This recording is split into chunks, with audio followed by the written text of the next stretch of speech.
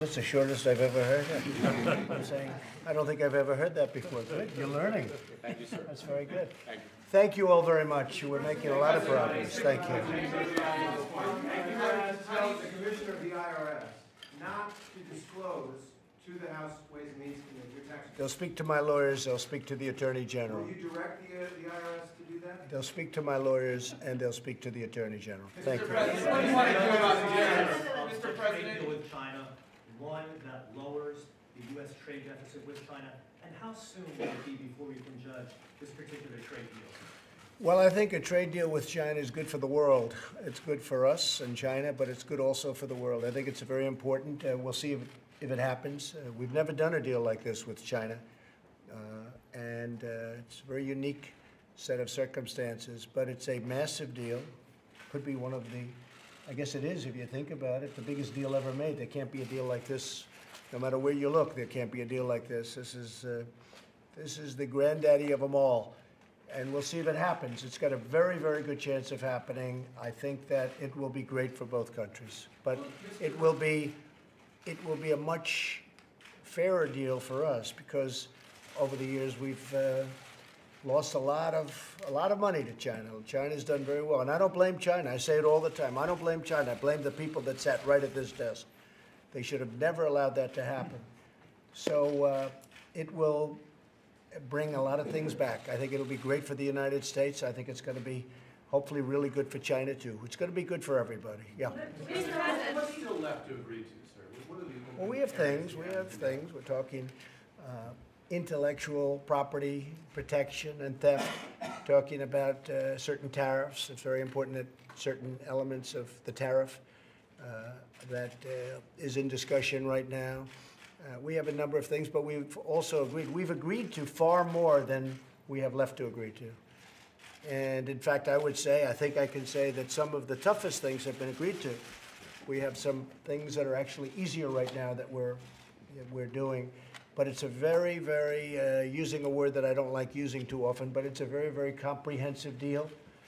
It's very complete. We discuss everything. We talk about everything. When we first started, people would say, well, you'll never talk about intellectual property. You'll never talk about a vast array of elements.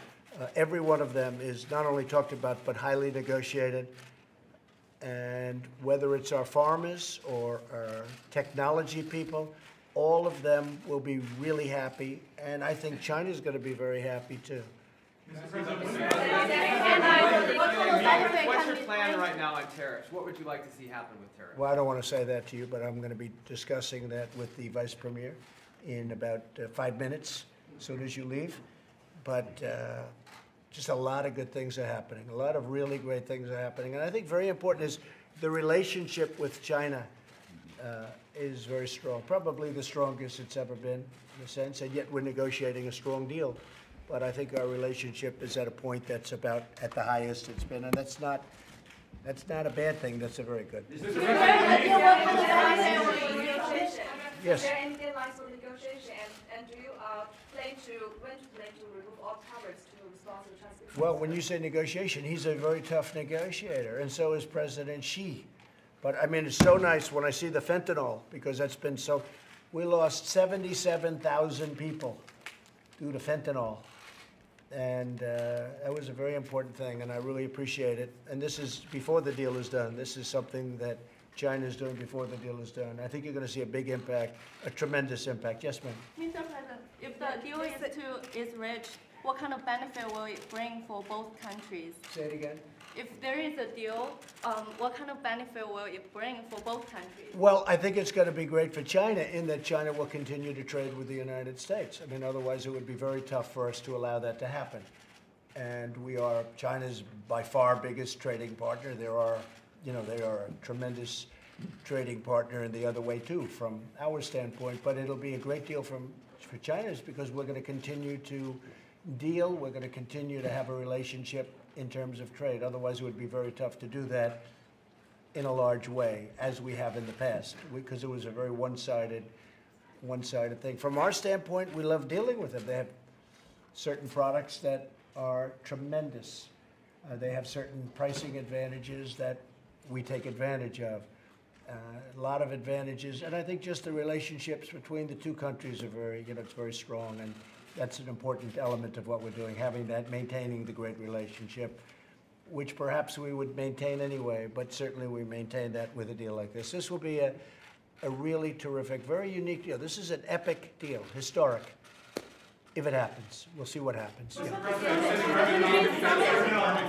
sending Herman Cain to the Fed, sir? And are you looking for people who I've recommended Herman Cain. He's a very a terrific man, a terrific person. He's a friend of mine. I have recommended him highly for the Fed. I've told my folks that that's the man, and he's doing some pre-checking now, and I would imagine he'd be in great shape. I find Herman to be an outstanding person, a truly outstanding individual. I would think he would do very well there. Yes? Mr. President, is there still an imminent threat of you potentially closing the border, or is it everything for immigration? Well, Mexico has been doing a very good job the last 3 or 4 days since we talked about closing the border, which is very real.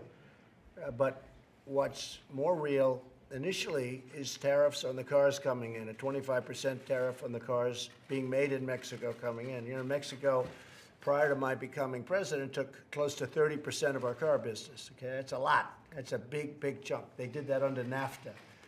And for years I've been talking about it. I think NAFTA is one of the worst deals ever made, one of the worst trade deals ever made, maybe the worst. And Mexico took a big chunk of our car business, which I don't like, and I haven't liked, and I've spoken about it long and hard, long before I became president, when I was a civilian, so to speak. And I will say this, that Mexico in the last 4 days has really done a great job on their southern border with Honduras, with Guatemala, with El Salvador, of grabbing and taking and bringing people back to their countries because they're not going to come to our country. We're not going to allow it. What's happened on our southern border is a disgrace. And Mexico has brought people back. They've told people you can't come in. And that's happened really they've done, as I understand it, over 1,000 today, over 1,000 people yesterday, over 1,000 people the day before. Before that, they never did anything. So if we don't, and they have the strongest immigration laws, as strong as there is anywhere in the world. They can do it if they want to do it. They've never really wanted to do it for many, many years. And we've told them, if you don't do that, we're going to close the border. But before we close the border, we'll put the tariffs on the cars. I don't think we'll ever have to close the border because the penalty of tariffs on cars coming into the United States from Mexico at 25% will be massive. So the border stays open at least for a year? No, I didn't say that. We would start with the tariffs, and we'll see what happens. But they are removing people out of Mexico on the way up to the United States. And if you take a look, you'll see a big difference. Now, maybe by the end of this news conference, or maybe tomorrow, that'll stop. And if that stops, we're doing a big tariff deal, and that'll be fine with me, too, because I like tariffs. I'm one of the people that really like tariffs. Okay? Yes, ma'am. Go ahead. Yeah, President, this year marks the 40th anniversary of you and China relation. What's your comments on this deal, on this threat? You really have to speak louder. Yes, what? Louder, up. Sorry. This year marks 40th anniversary of U.S. and China relation. Yes. What's your comments on this deal or process? Comment. What's your comment on the 40th anniversary of U.S.-China relations? Oh, okay. Well, my comment is it is 40 years. It's 40. That's a lot, but not that much. Again, I think I could just say what I've already said. The relationship is strong. We hope it's going to get stronger. I think we can do a lot of things militarily also. For instance, they're making a lot of weapons, tremendous weapons, and so are we.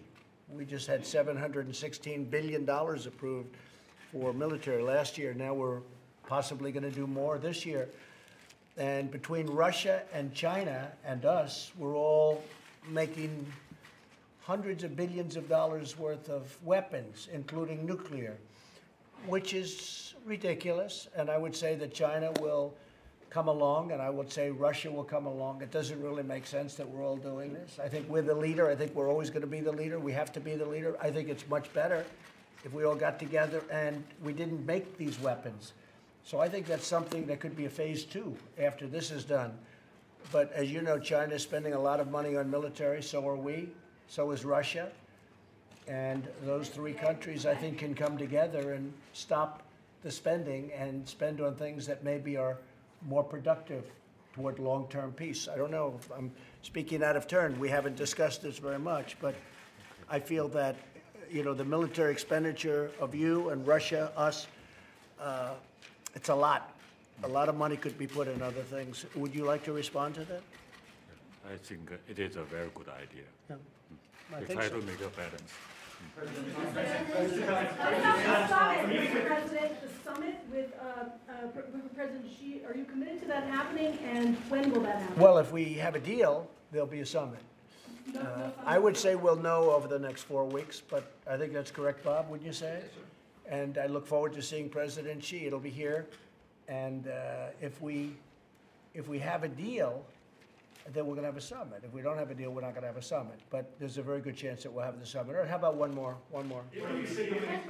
Jeff, you have one? I'd like to follow up on the sticky points, Mr. President. Is enforcement one of the big ones that Yeah, you're still dealing with? Enforcement. We have to make sure there's enforcement. I think we'll get that done. We've discussed it at length. I think we're going to get that done. So just to finish, the deal is coming along really well. We'll probably know over the next 4 weeks.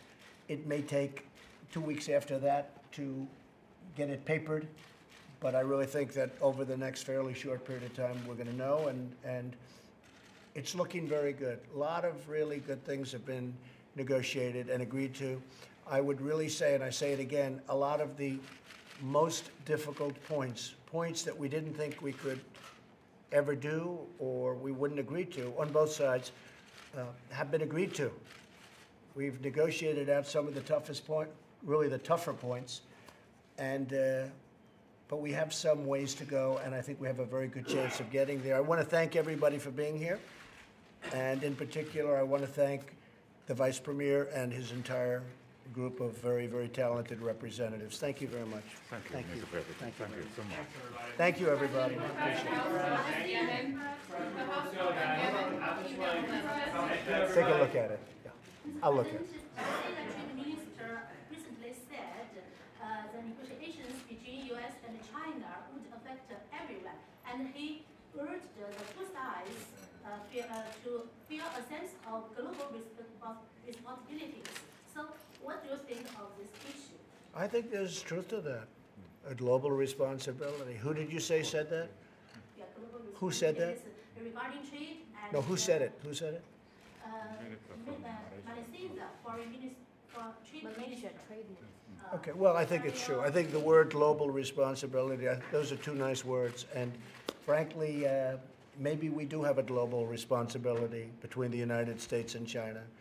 I think it's actually it's well brought up. It's true. I think we do have responsibility to the world, both countries. And that's what, I think that's maybe to a certain extent, that's a big reason we're here. This will be a tremendous thing for the world. Forget about China, forget about the United States. This will be a tremendous thing for the world if we get it done. Let's see what happens. Thank you all very much. Thank you. Thank you very much. None whatsoever. He's a highly respected man. He's a friend of mine. He's somebody that gets it, and I hope everything goes well. But Herman Cain is a very good guy. Thank you very much. Thank you.